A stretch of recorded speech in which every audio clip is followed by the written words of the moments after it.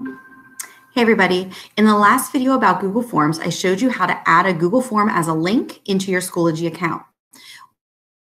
What happens when you do it that way is it becomes a material in your course. It doesn't necessarily become an assignment. So it depends on the purpose for your Google form. Today I want to show you how you can use it as an assignment. So I'm going to share my screen and show you how you can do that.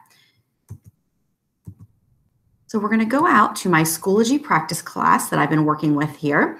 And you can see I've got this Google form right here that I added in the last video. And you'll notice that it doesn't show up anywhere over here in my assignments because I added it simply as a material. I want to show you this time how to add it as an assignment so that it'll show up on student calendars and on their upcoming lists. So for that, we're going to go ahead to add material. And before I showed you to add file, link, or external tool, this time we're just going to go ahead and add an assignment like we did for any of our other Google tools. We're going to call this Getting to Know You.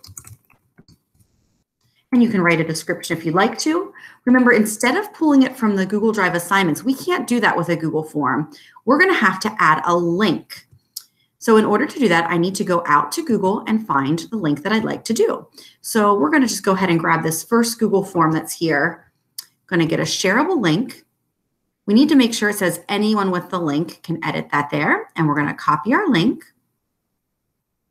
We're going to go back here and we're going to add that link here. Again, we'll call it Getting to Know You. I'm going to click Attach. And now I want to go ahead and I want to add a due date. So it's going to show up on student calendars. Hit Create. I forgot my grading category. We're going to go ahead and make that classwork. We're going to try that again and hit Create. And that is going to show up right in our Schoology course for us.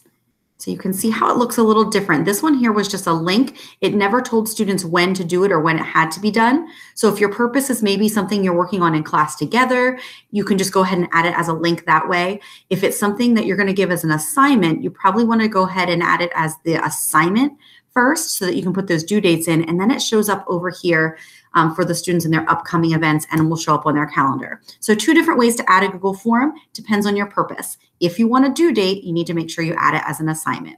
If you have any questions as you're working through anything on Schoology, be sure to let me know.